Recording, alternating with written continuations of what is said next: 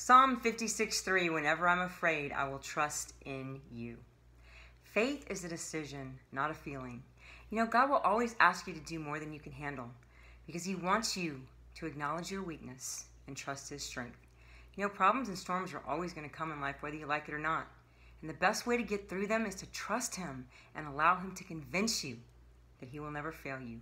Because once you get to that point where you're so rooted and grounded in the fact that He's going to take care of it no matter what, there's no storm that will ever rock your world again.